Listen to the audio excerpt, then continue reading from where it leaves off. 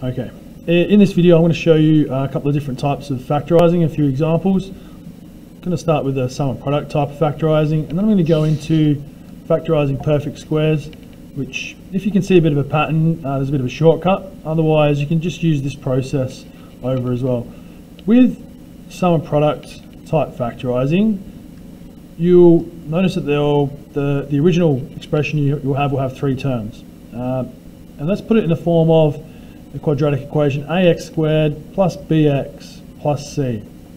Now when we factorise these expressions, you need to find, well, we're looking for two numbers that add to give the value of b and multiply to give the value of c. And it takes a little bit of practice.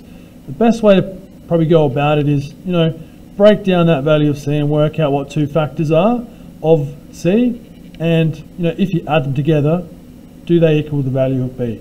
Okay, so I want to go through a few examples, so hopefully you get the hang of it, and then you can have a go at some questions yourself. So, okay, first expression we have x squared plus 7x plus 12. First thing to do is to set up two sets of brackets, because we're going to go from an expression without brackets to an expression with brackets. That's what factorising is all about. As I said, it's probably easier to look at this value of c, okay, that constant term at the end of the expression, and work out what are two numbers that multiply to give me 12.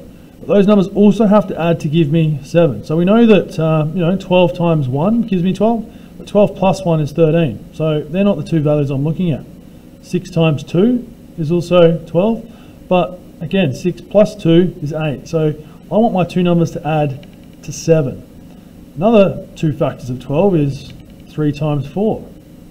And you notice that 3 plus 4 also equals 7. So they're the two values I'm looking for. So once I've worked out what those two numbers are that add to give you the value of b and also multiply to give you the value of c, they're the numbers that go in the back of your brackets. And it doesn't matter which order. So I can go 4 here and a 3 there. And it can go either way. All right. Notice that both of these numbers are going to be positive numbers. So plus in the middle of each set of brackets, because it's positive 4 times positive 3 is positive 12, and positive 4 plus positive 3 is positive 7. The front of those brackets just goes the x term, and it's really as simple as that. So if we jump over to this second example, again, set up your two brackets. What are two factors? Multiply to give us 15. Okay, 15 and 1. Okay, that's great, but 15 plus 1 is 16. We need those two numbers to add to 8. So another two factors of 15 could be 5 and 3. And 5 and 3 also add to give me 8. So they're the two numbers we're going to go with. So let's go 3 here, 5 here. Again, these are both positives. X goes at the front. Okay, I think you're starting to get the idea. This is a little bit trickier, because now we're actually finding a number that multiplies to 5 and adds to give us a larger value, which is 6.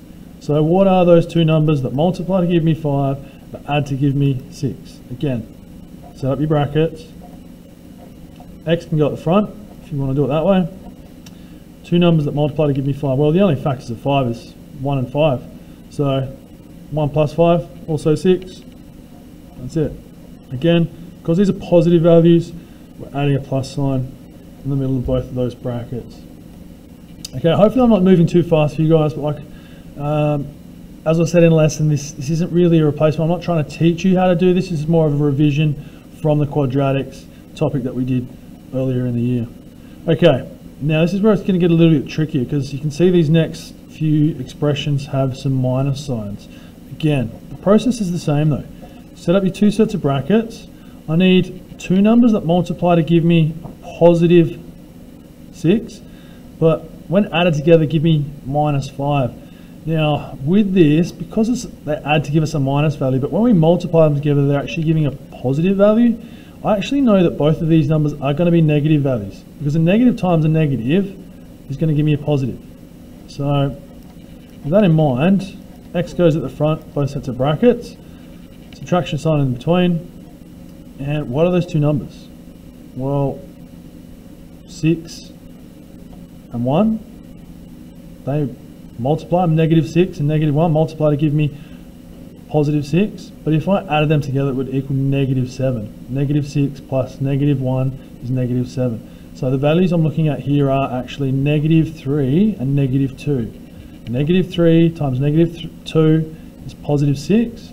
Negative 3 plus negative 2 is negative 5. So I can fill in the rest of my brackets here. X take 2, X take 3. Okay, similar again with this question down here. Again, set up your brackets. I know that the two numbers multiply together to give me positive 16, but I need to add together to give me minus 8. Probably worked out here that this number is a square number, 16, and minus 8 is the sum of minus 4 plus minus 4, and minus 4 times minus 4 is positive 16. So we can actually simplify that even further from x take 4 to just one set of brackets, x take 4 all squared. Okay, and this is actually an example of factorising perfect squares, and I'll get to a few more examples like that shortly. With this final example, okay, again, a little bit trickier. This time I've got two negative values, so I need a number that multiplies together, or two numbers that multiply together rather, to give me negative 14. Because the product of two numbers is going to be a negative number, I actually know that one's going to be a positive and one's going to be a negative. So this makes it a little bit trickier. Again, set up your two sets of brackets. X can go at the front. Like I said, one's going to be a positive, one's going to be a negative, because I know when they multiply together it's going to equal a negative number. So what are those two values? Multiply to give me negative 14, but add together to give me negative 5. Again, you could go through negative 14 times by 1, or 1 times by negative 14. If you add those values together, you're only going to get to negative 13. We're going to get to negative 5. Okay, another possibility could be negative 7 times positive 2, or positive 7 times negative 2. Negative 7 plus 2 is negative 5. 7 plus negative 2 is positive 5. So this is my combination, a negative 7 and a positive 2. So this is where it's important that you do get the numbers in the correct set of brackets. Okay. The next couple of examples I'm going to look at, you can use the same process, sum and product. So two numbers that multiply to give you the value of C and add to give you the value of B. But you'll notice that these numbers are actually the same number. So when I set up my brackets, two numbers that multiply to give me 9 and add to give me 6 are actually 3 and 3. So it's x plus 3, which we simplified last time to one set of brackets, x plus 3 all squared. And that's why it's a perfect square. So both of those brackets have the same values. Okay, so x plus 3 squared. Again, this time two numbers that multiply to give me 25 and add to give me 10. Set up your two sets of brackets. X goes at the front, so those two numbers are 5 and 5. Simplify that even further. X plus 5 all squared. Okay, last example I'm going to show you guys today.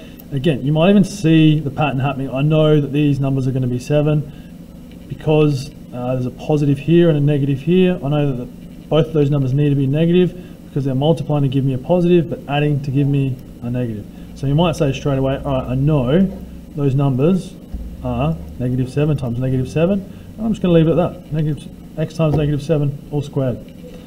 Okay, so basically what I want you to do from this, guys, look at the textbook. Should be able to now go to page 313 and look at questions 4 and 5